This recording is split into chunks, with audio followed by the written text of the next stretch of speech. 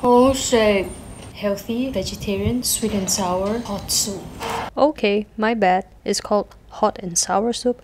Now let's prepare some ingredients. I like to cut everything into strips so it looks more pretty.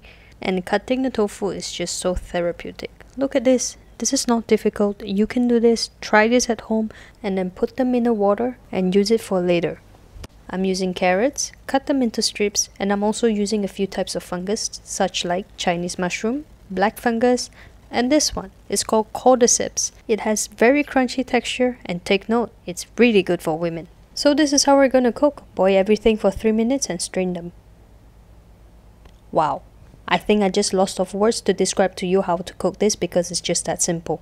I know what you're thinking, where's my tofu? Here it goes. Boil them, strain them, set it aside, same process. So now let's make the broth. 500 ml of water, 2 teaspoons of kombu seasoning, in they go your boiled vegetables and tofu. Loosen up the tofu, but just please be gentle, they're just so delicate. A teaspoon of salt, a tablespoon of soy, and a tablespoon of sesame oil. Then add corn slurry, based on your own liking.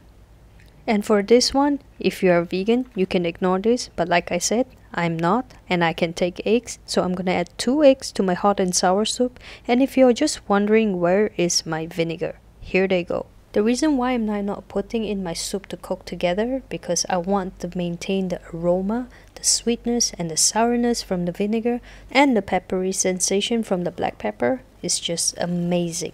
Now don't forget to like and share this video, and don't forget to garnish your soup. You can do this too, try this now.